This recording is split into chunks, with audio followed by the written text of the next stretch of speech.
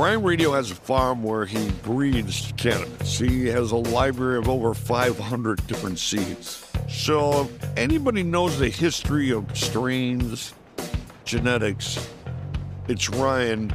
Our main business out here is genetics. People that want to grow something new and exciting and something that's going to really make their menu stand out, they come to us. Look at these girls. You have a library of genetics. Do you have that big Sur Holy Weed? We don't have big Sur Holy Weed. You don't have it anywhere? No, not on farm.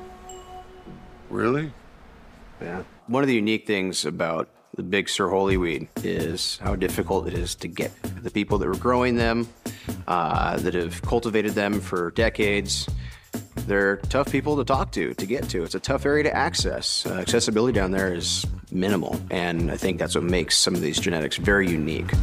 Somebody's got to be a hoarder like you and have saved the man told you he has no access. All right, let's go. All right. There might be one guy. Really? Where is he? Who is he? What is it? You're gonna have to go find him. What's his name? I guess I could tell you. Mojave? Never heard of him. Is he close, nearby? All right, if you guys really want to find Mojave, take Highway 1 south. Right. 2 bridges, turn left at the construction zone. Construction zone? There's a million construction zones. It's only 2 bridges with 2 construction zones. Turn left at the last one. Dirt road. Go left, you go right, you go in the ocean. Pretty hard to F that one up. Okay, then what? Once you go up to the top of the path, there's a sign for the Enchanted Forest. And if you guys see Mojave up there, just let him know what you're up to, and then maybe he can help you out with your journey on finding the big Sur Holy Weed.